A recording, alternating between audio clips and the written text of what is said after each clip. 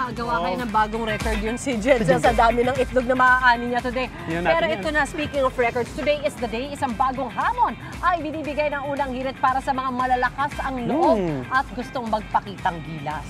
Pagkakataon nyo nang magpabilib at pumasok sa UH Records! Look at that! Ngayong umaga, no less than isang Guinness World Records title holder ang kakasa sa ating hamon. Sino siya? Panoorin natin to.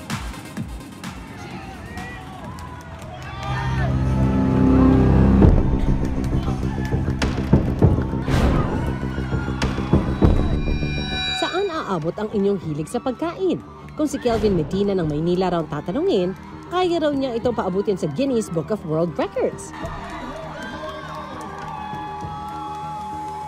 2015 ang tanghalin si Kelvin bilang fastest pizza eater nang ubusin niya ang 12-inch thin crust pizza sa loob lamang ng 23.62 seconds. Naungusan niya ang mga pambato sa kainan ng pizza mula sa Pilipinas, Canada at Amerika. Ang husay ni Kelvin nagmula sa kanyang karanasan sa pagsali sa mga eating competition sa loob ng 12 taon. Dagdag pa riyan ang kanyang pagiging likas na food lover. Nabusog na, naging record holder pa. At ngayon naman sa pambansang morning show, tayo naman ang hahamon sa fastest pizza eater. Makagawa kayo ng bagong eating record si Kelvin? Sabay-sabay natin niya alamin dito sa ating UH Records.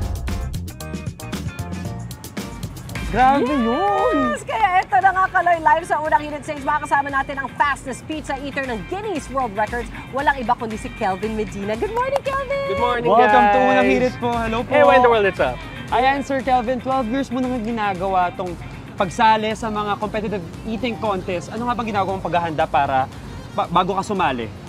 Nagbago siya throughout the years pero yung pinaka-updated is I try to stay active. So it's either I play team sports or I do lifting. Tapos noon, leading up to the contest, lesser food, more water intake. Lesser food, more water. So it helps. Pag leading up to the contest, is that days? Ibig mo sabihin na gano'n, na parang nagle-lessen ka ng food? Yes, normal. Days before? A week before, normally ang preparation ko. Yes. Wow! Eh kung noong 2015 ay 12-inch thin crust pizza ang naging susi para makuha mo ang Guinness World Record, ngayong umaga hinahamon ka namin na makagawa ng bagong record dito sa UH Records. Naku, game ka ba dito? Game!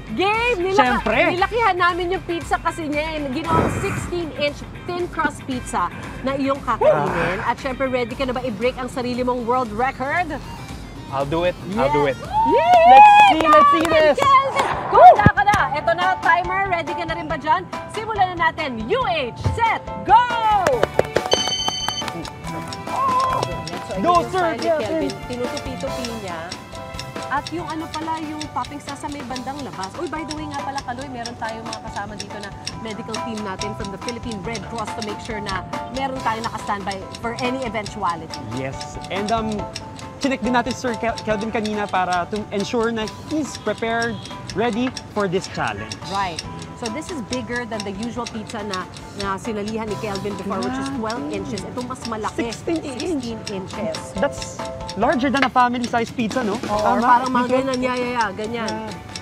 So, mga family-sized pizza. Isang pamilya na yung nagsishare dyan, pero ito try ni Kelvin na maubos yan.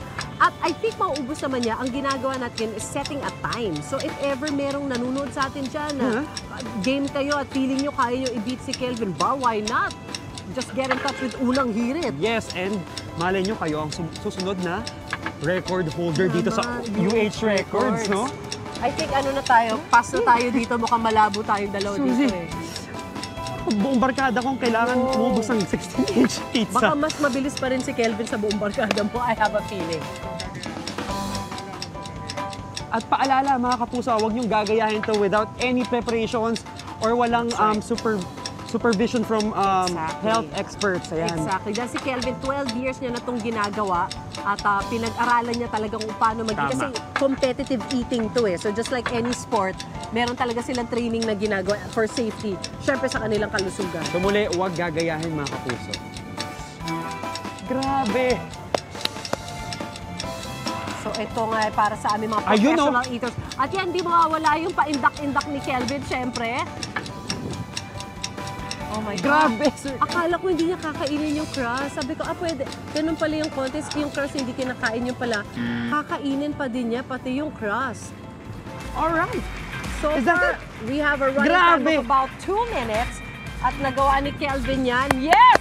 Let's see. Woo! Alright. We have our time, which is 2 minutes. Ayan, ngumunguya-nguya pa si Kelvin. That's a bigger pizza than what he's used to. Di ba, pag sumasali siya ng mga records niya, we'll give him some time na para syempre manguya niya na maigin. Meron tayong mga glasses of water dito. Magsa-standby pa kami ng a little bit more. Ang galing ni Sir Kelvin. Kaya dahil dyan, ikaw ang UH record holder natin ngayong umaga!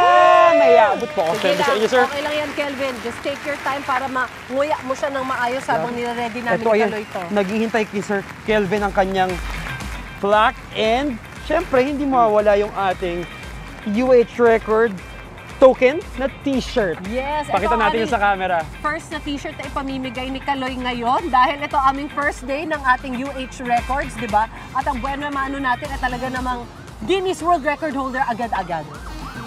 Oy, pero to sa mga iba dyan na may iba't ibang talent. You don't have to be a Guinness World Record holder. Maswerte lang kami nakasama namin si Kelvin ngayon. Congratulations! Grabe! Thank you so much. Thank Malunok you. niya na yun natira. Congrats, sir!